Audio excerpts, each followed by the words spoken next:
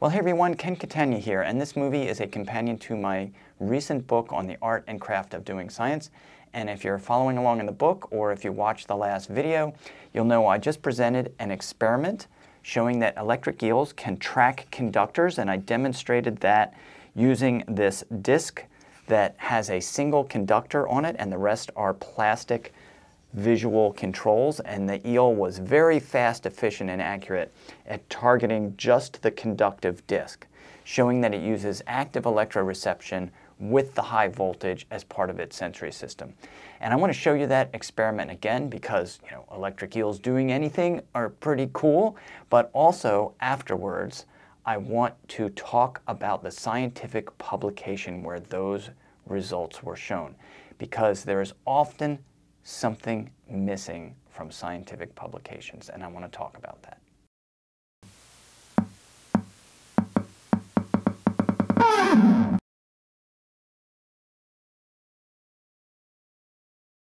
Well, I really like that experiment because I think it's kind of cool, I think it's kind of artistic, and it's also especially very definitive in what the electric eel is able to do. And I was able to publish those results along with a bunch of other experiments and related data in Nature Communications, showing that electric eels are using their high voltage as part of a sensory system in addition to a weapon. And so you could say, okay, mission accomplished. I explored a hypothesis, and I came out with a definitive result, and I went through peer review and I published that.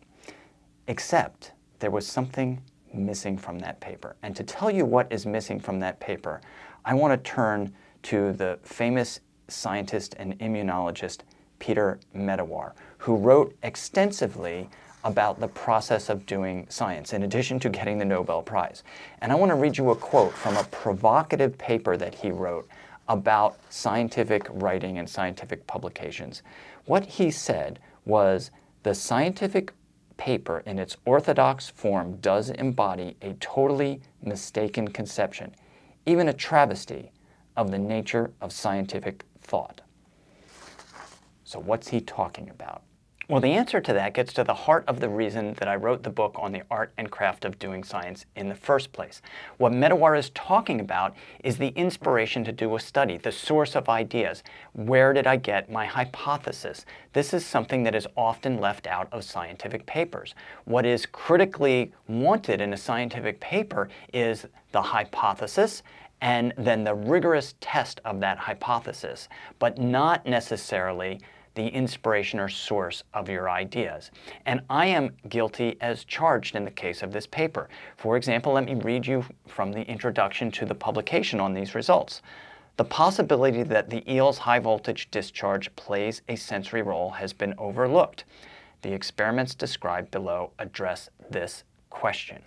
It reads as if I sat around thinking harder than any of the other biologists that have studied electric eels before me, and I just thought up, oh, this would be an interesting thing to study. This would be a good experiment.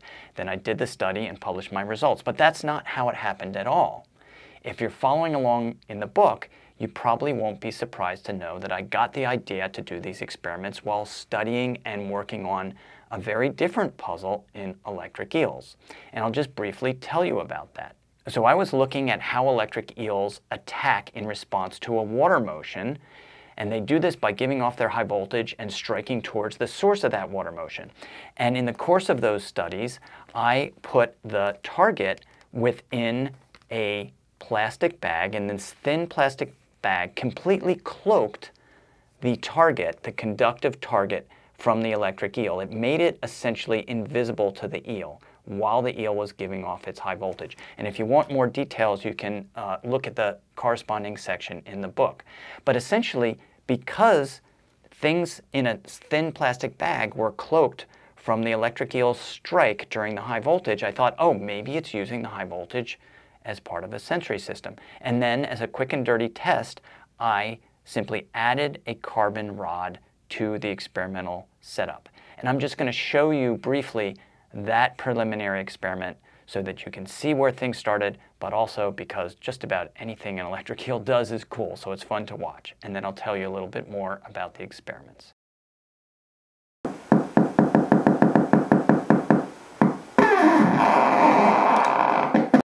So hopefully that gives you the backstory behind where I got the idea, sort of the inspiration. Where did I get my hypothesis in the first place? So why didn't I put that into the scientific publication? The reason is editors are not interested in that sort of messy backstory. In fact, I did just put the sort of origin story for ideas in a different separate paper on an entirely different system, and when I got back the reviews, I was told the introduction was too casual and it needed to be shortened. So this is a very real thing.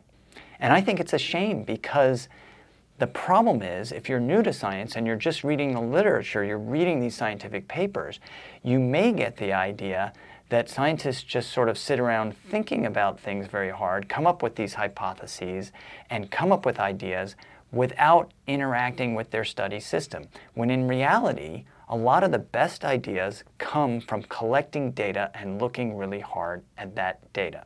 So why is the process of collecting data such a very, very efficient way for generating new ideas and new hypotheses? Well, despite the very esoteric and unusual nature of experiments on electric eels, I think the lessons can be very general. So what am I talking about here? So I like to make a comparison with professional writers. So professional writers will start with a rough draft. Then they will revise and revise and revise to try to make things more clear. The same thing often goes on in science with experiments. But as is the case with the origin of a hypothesis, this process of revision is often not obvious to the reader of a scientific paper. So I'm going to give you an example of that for the case of the electric eel studies and show you some of the intermediates and the starting point. So as you saw, I started with a single carbon rod. Then I moved to a single carbon rod among plastic control visual distractors. And then I moved from that to a single carbon rod on a spinning disc along with other plastic rods as controls. And then I moved from that to discs, in this case a large carbon disc embedded in the bigger disc and plastic distractors for visual controls, but these were fairly big. Then I refined that to make the carbon disc much smaller along with these visual controls. And finally, I ended up with the more elaborate one that I showed you at the end here, where I can hardly find the conductor on this myself. And here it is, and these are the plastic inserts that the eel is uninterested in and instead tracks that one conductor. A lot of the versions of the experiments that I just showed you provided useful data, and these were included in the publication. But the lesson here is not about electric eels or these specific experiments. The lesson is that in science, experiments are often revised over time for clarity. And yet this is not always obvious in the publication. And yet that process is a great source of new ideas, in addition to providing you ultimately with more definitive results. And along those lines, I'm going to leave you with another quote from Peter Medawar, because he pointed out that experimentation is a form of thinking as well as a practical expression of thought. And I'll leave you with that.